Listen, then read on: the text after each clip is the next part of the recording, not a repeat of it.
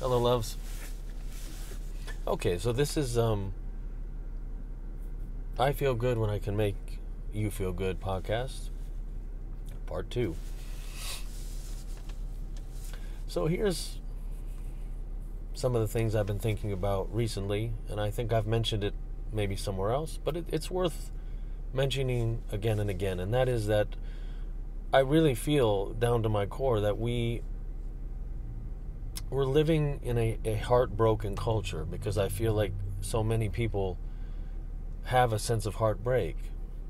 And why I feel that this is, it's just an observation really, but I think the cause is that as technology has taken a greater role in our lives, our humanity, like our ability to connect just as human beings, right? Touch and connect with each other has diminished significantly. And so I'm thinking maybe over the last 15 to 20 years, something like this. Because, and look, I'm a proponent for technological development, for sure. I love sci-fi. It's one of my favorite types of films and TV shows. I love sci-fi. I always have since I was a little kid. So it's not that I'm opposed to technology, not at all. But there's what I feel is technology has, and not even on purpose, it's just part of human beings. We're adjusting. There's new technology, and now we're adjusting. So when the TV first came out, people stopped going to the movie theaters for a while, and there's always an adjustment. This particular technology, which is our phones, which you see I'm making use of it now in a very good thing. So technology is very good.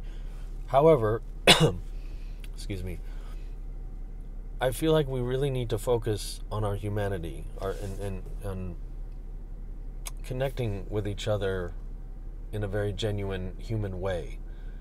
And this is something I think that I can help maybe do. I think I can do some good in this area. And ballet is a wonderful way to express these ideas and to create these opportunities for us to connect as human beings. Because the technology really can't do much, if I'm being honest, to positively and creatively and genuinely improve our experience in ballet. It's a very human thing. It's always going to be a very human thing. And so this is one of the wonderful things about movement in general, but specifically ballet, is that we can connect, you and I, for example, right? So it's a process of maybe, it's just distractions. We have so many distractions between us on any given day. And I think that that's what ultimately has led to this culture of heartbrokenness, right?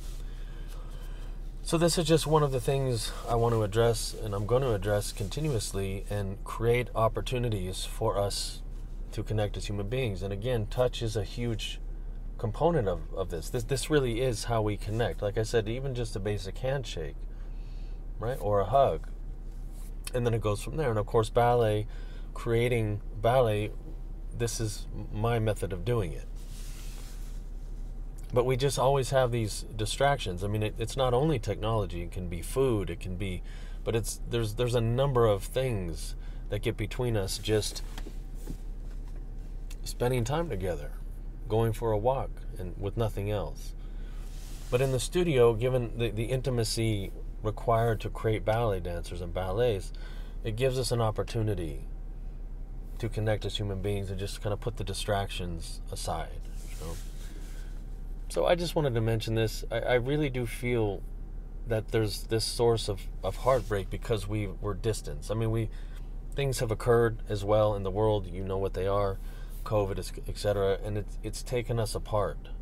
And I'm not sure we're just naturally going to resume where we were. I think there isn't any going back to anything. I think we need to create opportunities to connect as human beings in the various levels of intimacy, depending on the situation. And ballet is, I just think, a wonderful way to do it. So anyway, that's just my thought on that. And I pretty much, I think we all feel it. I think we all feel that lack of connection. Anyway, let me know what you think in the comments, if you would. If you kind of agree that there's this heartbrokenness, if you've also witnessed that, just generally in society and in our culture and specifically. And yeah, I'd like to hear your thoughts on it.